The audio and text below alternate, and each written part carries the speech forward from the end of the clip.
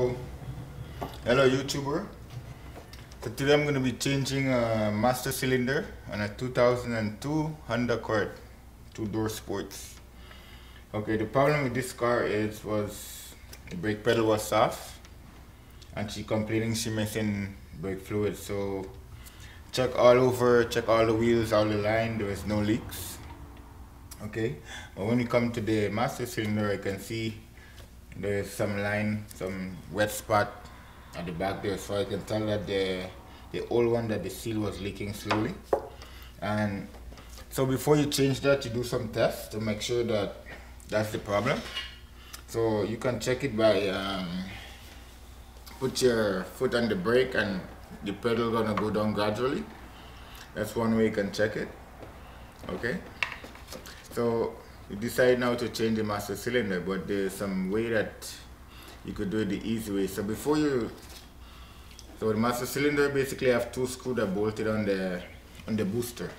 Okay, and you have the two brake line that goes there. One goes to the back and then goes to the two individual wheel in the back, and then the other one goes in the front, and which with a splitter that goes to the front wheel left or right. Okay, so when you remove the two lines first, if you're working at home or you're working on your garage, what you can do if you don't want to make a mess, you take one of these here, they come with the new master cylinder, so you have to bleed it. So what you do, you can disconnect one line, you put one of this inside the old master cylinder while on the car. Okay, because you have your reservoir here, it's going to be full of brake fluid.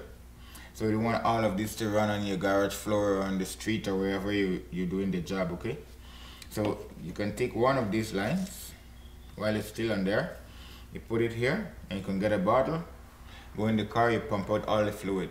So that way you're not gonna make a mess when you disconnect your brake line, because all the fluid from the reservoir gonna be running out, and you're gonna have a big bottle of brake fluid or anywhere, wherever you do the job. So you don't need that. So you put this hose, put a bottle, pump it out. The system is empty. So now you can go ahead and crack your line, and you can put a rag under there to catch the excess. You know, it's gonna be dripping, it's not gonna come out fully. You're gonna have little drip, but that wouldn't cause any mess. Okay, you wouldn't mess up your garage. So when you finish that, you remove the two lines. You're gonna go remove the two 12 bolt here, 12 nuts. Okay, then you bring out the old one. And it's always good to clean it, because this one was very dirty. It was full of dirt inside and stuff like that. You wash it out with hot water. Okay, and then you blow it out. If you don't have a blower, you drain it out, hit it, you know, like get the water out of it, or whatever solvent you use to. But I think hot water is good for it, because brake fluid is something that, you know, it's hot water can clean it. Okay, then what you're gonna be doing to reinstall it. Okay, so you have to use back the old reservoir anyway, so it's good to have some brake fluid. And you're gonna put it on the seal of the old one. Okay, so that's gonna help you for, gonna use like you know, you don't want to use any other engine oil, transmission oil. You don't want to contaminate your brake system. Okay, and you put some at the back here too. Okay, and then you have to press it down firmly.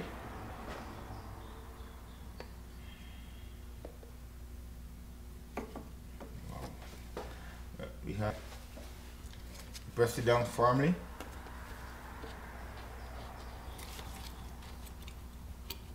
Okay,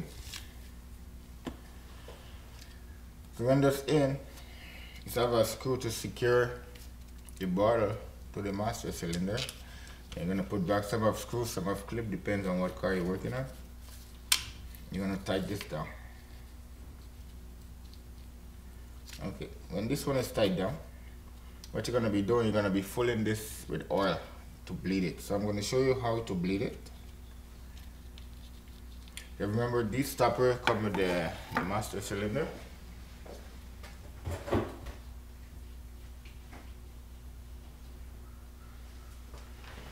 Yeah, these don't come with a master cylinder, so you're gonna put them here.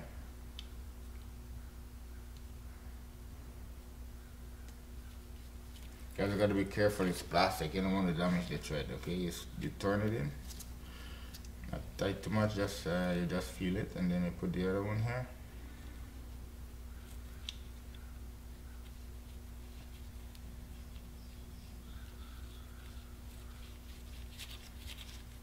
Okay,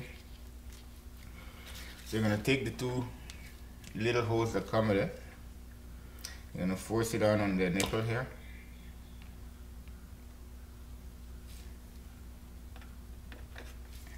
Okay, then you take the other end, you stick it in the reservoir. Okay, so when you stick that in the reservoir, take the next one, does the same thing with it.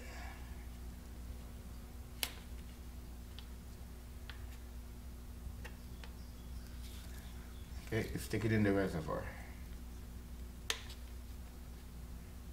Okay, so now you have the two holes in the reservoir. You're going to be filling this up with brake fluid.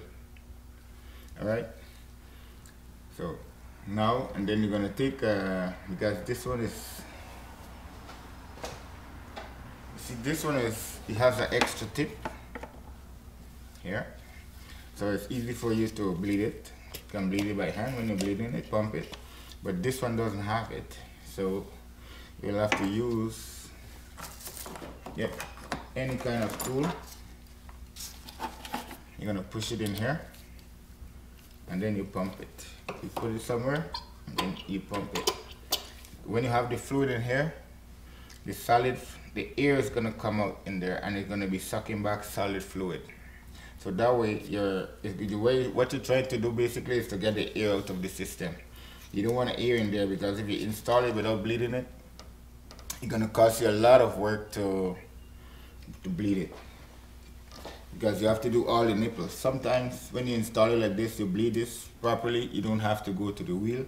The system is well bleed. Okay, so there's a trick too, because when you disconnect the line, there is the fluid on top of the line gonna escape.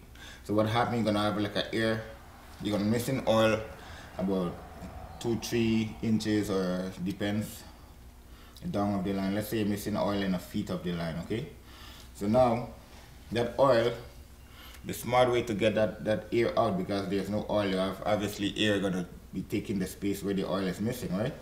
So you don't need to bleed all of the system, you can bleed. So when you connect the brake line, you pump it up, and you get someone to help you to push the brake down, and you bleed it from the master. So what happened, when the master pushing here, the packet of air that you have gonna try to force its way up, because it's gonna go down, because the back there is full of, the rest of the line is full of oil, so it wouldn't get chance to go there. It will force itself way up, because it's just at the tip of the pipe. So that's a smart way to bleed it. And if everything goes well, you don't have to bleed all 4 wheels. So if you still feel the brake is kind of soft, then what you have to do, you'll have to bleed all 4 of the wheels. But most time when you do it like that, you don't have to bleed the wheel. Okay, so and the next thing too, you have to make sure that you clean your booster. Make sure you get like a sandpaper, you sand it around it, clean it up, put some oil on it, put some grease, whatever around there, because it need to be sealed. Okay, and if you don't have a seal, what's happen, you're not gonna have you're gonna be sucking vacuum, and your booster is not gonna work properly. Your brake is gonna be hard, right? Because the booster is there to make your pedal soft, and you don't have to use too much effort of stopping your car. So if your booster is not working, you're gonna have to push a lot of pressure on the pedal, and you're gonna complain, or you're gonna have knee problem a couple of weeks, right? So basically, you have to clean it up, put some oil on it, make sure you have a good seal that is not sucking air, because the booster works with the vacuum of the car. That's why when the car is stopped, your brake pedal is hard, and when the car starts, your pedal go down and it's soft, because it's work with a vacuum. Okay, when it's pulling, then the booster basically is what doing most of the pressurizing of your system, because without the booster, you cannot push that pedal down. Okay, so you need a solid, good seal there that's not sucking air, and if it suck air, it's gonna affect your engine, because your engine don't need any leaks. All right, so that's the problem. So Hope that this video helped you to change your master cylinder and help you to give you a better understanding of what's work and what does not work, you know. So subscribe to my channel, like, and watch out for more interesting video. Okay, bye.